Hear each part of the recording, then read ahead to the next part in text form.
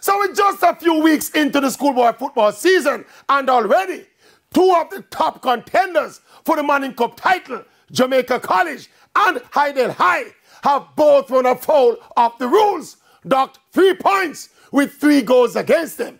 JC used a recruited player in their first game who apparently was registered at another school, and Hydel went over their quota of transferees allowed for their game against Kingston College. And look, it's no fluke or coincidence that JC and Hydel, who got caught in these recruiting discrepancies.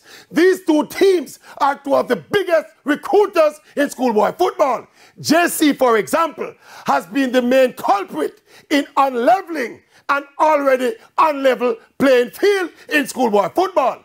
I think Issa should implement a 2 strikes and you're out policy as it relates to recruiting offenses.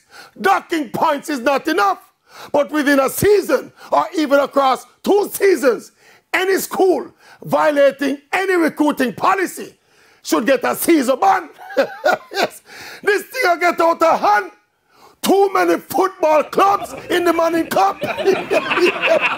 Yes, too much MC.